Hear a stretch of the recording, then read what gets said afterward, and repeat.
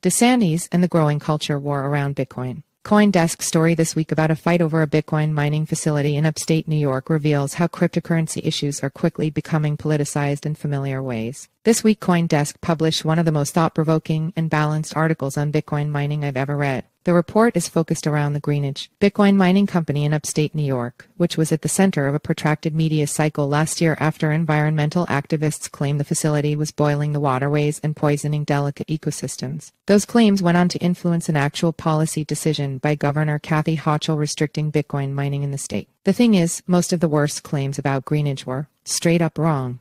CoinDesk's Doreen, Wang, and Cheyenne Ligon took a trip to Dresden, in upstate New York, to take the temperature of the lake and speak to locals, finding that not a single lawmaker visited the Rust Belt town or spoke to its mayor before drafting what is essentially a freeze on new Bitcoin miners. This is an excerpt from the Node newsletter, a daily roundup of the most pivotal crypto news on CoinDesk and beyond. You can subscribe to get the full newsletter here. Most of the Bitcoin mining debate today has centered around the Bitcoin network's environmental impact. Greenidge became a lightning rod because before the company moved equipment into the plant that now uses natural gas, it was deactivated, meaning when the miners were turned on, they weren't just drawing on electricity that would have been produced anyway, but actively releasing fresh carbon into the atmosphere. See also, the block size wars revisited, how Bitcoin's civil war still resonates today. The Bitcoin network uses as much energy as a country like Norway, and trying to wrap your head around whether that is or isn't worth it often comes down to your point of view on how you value permissionless money. Individuals can certainly make up their minds on the matter, but how a state should treat Bitcoin, for instance, whether mining should be encouraged or banned, is a societal-level conversation involving politicians, stakeholders, and those affected.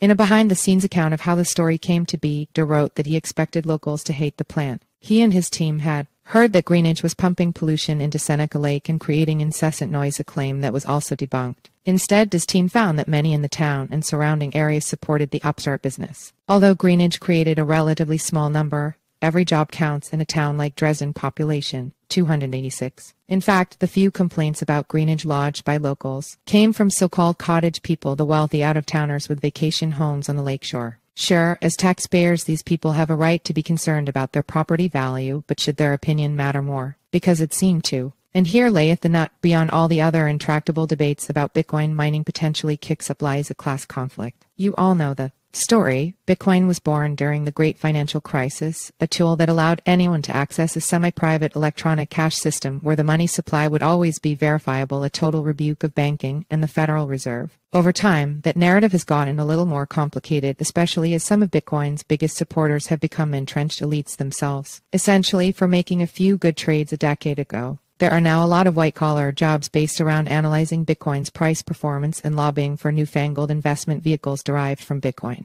Bitcoin mining, too, has gone from something you could do on your home computer to becoming a highly capital-intensive industry, requiring the purchase of hundreds or thousands of specialized computers that draw electricity 24/7 if you want to compete on any meaningful scale. But the proof-of-work algorithm that makes Bitcoin also tethers it to the ground. These investments are being made in real communities. Greenidge, for instance, has hired unionized electricians and created dozens of short-term construction jobs. The company has made a number of improvements into Dresden, including fixing up a children's playground and other beautification efforts. Not all facilities operate their own converted coal plant like Greenidge, requiring as much labor, but many do create opportunities for people where opportunity doesn't always come knocking. If Greenidge is any indication, the real conversations we could be having around Bitcoin mining and class will be increasingly consumed by another conflict, the culture war. I've said for a while, perhaps being too reductionist, that Bitcoin is going to become a red-blue issue in the U.S., with Republicans increasingly endorsing it and Democrats disavowing. Although the network itself will likely always remain credibly neutral, the way we think about it and politicize it will fall along predictable lines. Many topics have traveled thus. Before climate change became a wedge issue in American politics, for example, it was a relatively nonpartisan issue that many politicians agreed on the need to do something about. See also, you can be a Bitcoin maximalist and like Ethereum. To opinion just yesterday, Florida Governor DeSantis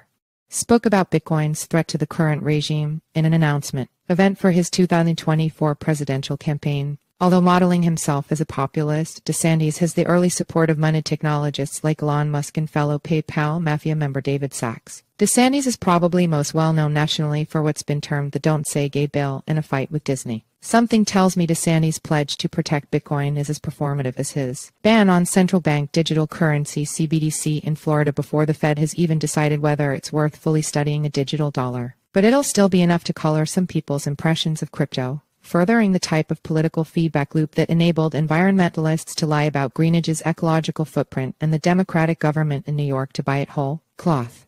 As my colleague Nick said, a conversation that doesn't include the people most directly impacted can lead to wonky outcomes. When the only two political parties of consequence are shadowboxing about fake internet money, the only people who can get a word in edgewise probably own a vacation home.